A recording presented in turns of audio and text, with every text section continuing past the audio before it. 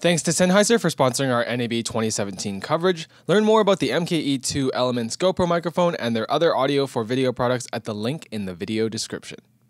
Sony has really put their stamp on the camera market over the last few years, recently overtaking Nikon in overall full-frame camera market sales in the US. To continue this momentum, Sony has announced the A9, their newest stills camera that looks to please photographers looking for a properly pro body in a mirrorless form factor. The A9 sports a 24-megapixel full-frame sensor that uses their new stacked CMOS sensor technology. The new stacked sensor gives the A9 data processing speeds that are 20 times faster than any previous Sony full-frame camera. In the real world, this amounts to the A9 being able to shoot an impressive 20 frames per second with a buffer of up to 241 RAW images or 362 JPEGs.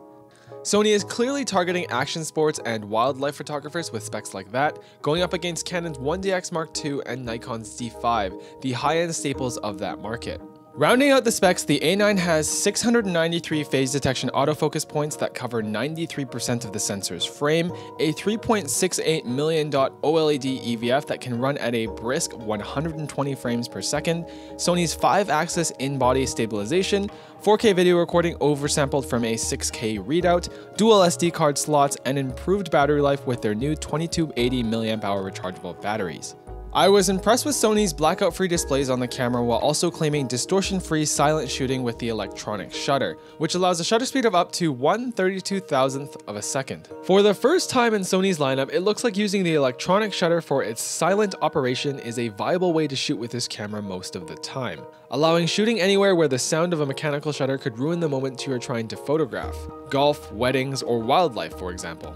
While Sony has included 4K video support like in the A7R II, it's a bit disappointing to see that they have yet to include a log profile in the A9, which would have rounded out the camera's video features very nicely, since the new stacked sensor should perform much better in terms of rolling shutter, and the 24-megapixel sensor also makes this a very compelling hybrid stills and video camera on paper.